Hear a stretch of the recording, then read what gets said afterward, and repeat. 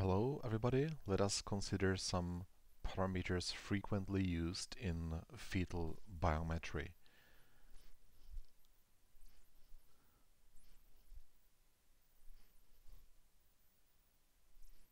So let's make a scheme of a fetus.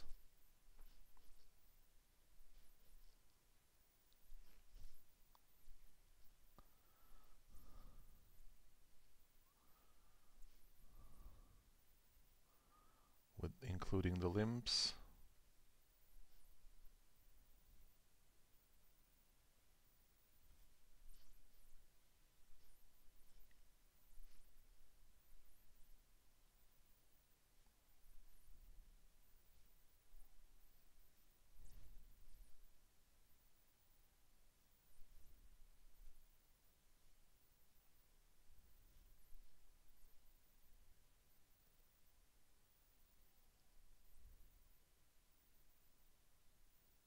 Okay. So one of the first parameters would be the crown rump length, abbreviated as CRL, sorry.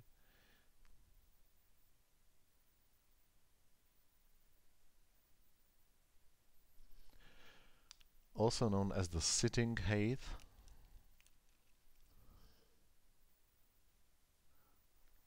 And it would be that parameter.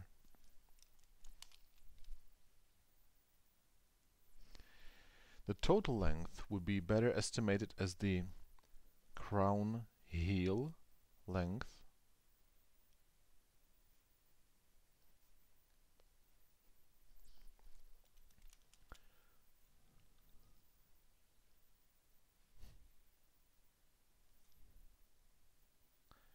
So to the heel.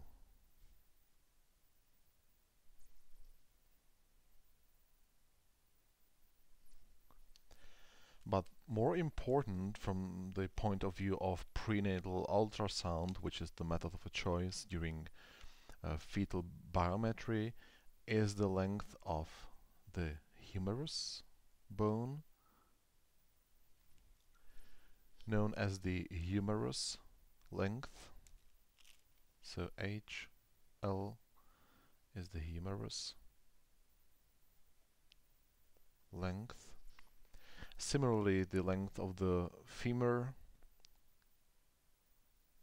could be a precise parameter used for estimating the age of the pregnancy, so is the femur length.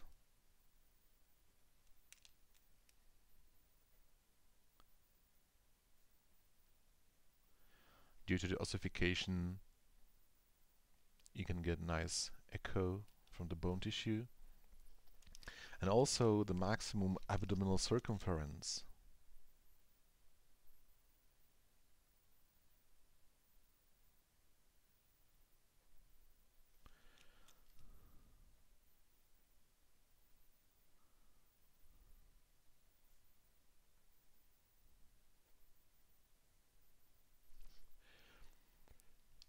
The head is also quite a relevant structure for the fetal biometry.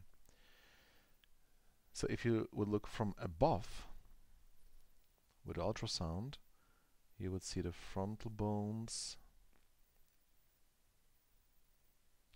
and the parietal bones.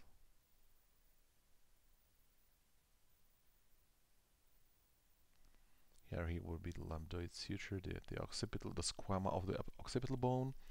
Then you can measure also the nasal bone to the front, right?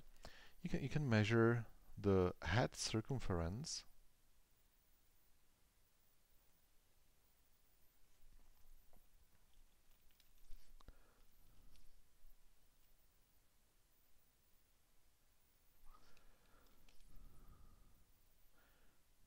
The head circumference. And here perhaps it's good to know that a typical average head circumference in a full-term fetus or in a newborn would be 34 centimeters. because the head is commonly the leading point of the parturition mechanism. You can measure the occipital-frontal diameter from the frontal bones to the occiput. So that will be the occipital-frontal diameter.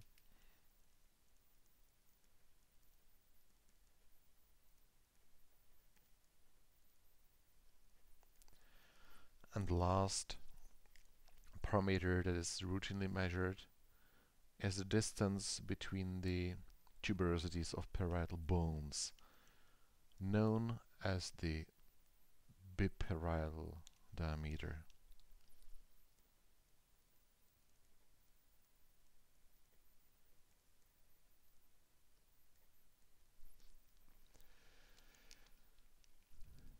Just for a rough estimate, how is the size and weight of the fetus change during aging?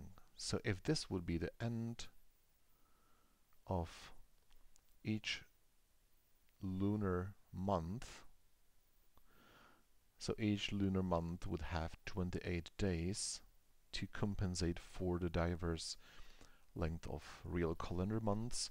So 3rd, 4th, 5th, 6th, 7th, 8th, 9th and the 10th month. The crown heel length in centimeters would be, in these 3 months, it will be the number of the month squared. So this is 9 centimeters, 16 centimeters, 25 centimeters. Then the rule changes and it's like approximately 30, 35, 40, 45 and 50 centimeters. Well, the point here is you can never measure precisely this crown heel length in a fetus in utero when it's still in the womb. So this is only for a rough idea what the dimensions are approximately. And second point, it's nowadays obsolete because the fetal biometry these days relies on databases and percentiles from the ultrasound measurements. But the weight in grams, just for the idea, would be the corresponding weight would be 45 grams, 200 grams, 450 grams, 800,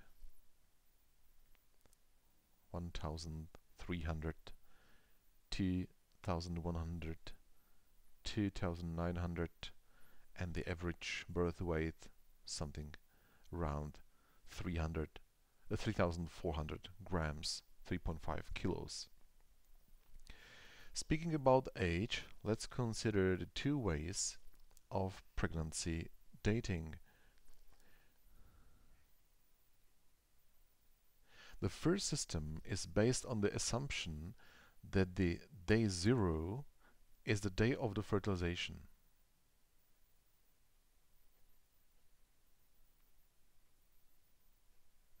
This is routinely used in a clinical embryology, and using this system, then the pregnancy lasts for 39 weeks. 39 times 7 equals 266 days. So that's the first system. However, a system used in gynecology and obstetrics relies on the assumption that the day 0 was the last menstrual period.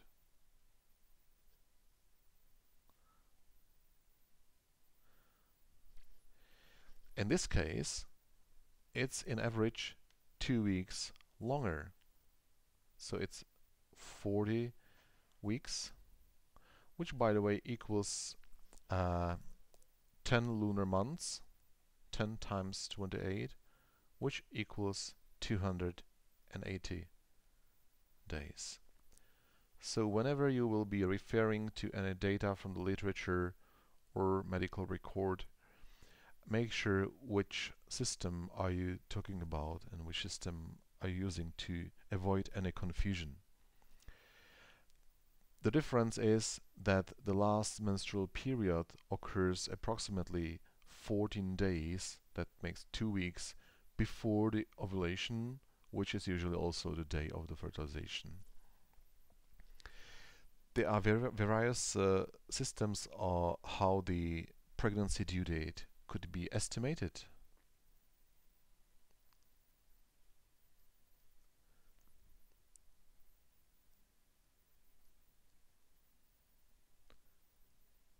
One of the classical method was the date of the last menstrual period.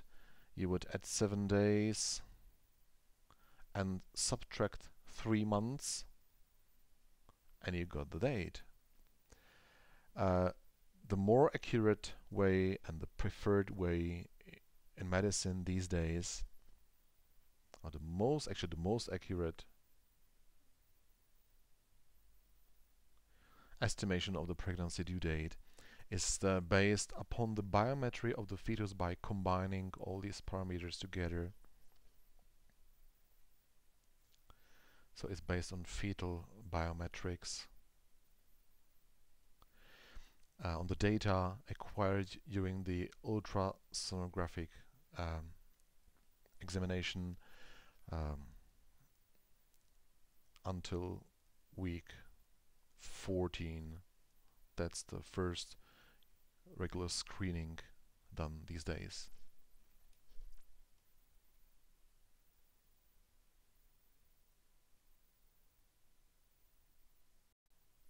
Sorry, one correction here. It's 38, not 39. So literally as written, 38 times 7, okay?